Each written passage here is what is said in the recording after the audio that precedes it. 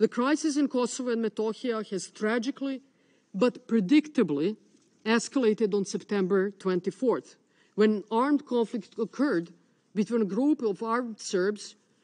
from Kosovo and Metohija and police and paramilitary formations from Pristina in the village of Banjskë and its surroundings.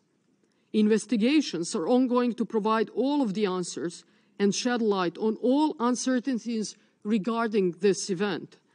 including the manner in which 2 out of 3 deceased Serbs lost their lives, which appeared to be a cold-blooded execution after they surrendered. I want to assert responsibly that Belgrade or Serbia's security forces, Serbia's security structures, had nothing to do with this event, and we are prepared to provide all information and evidence available today to the international community to confirm this statement.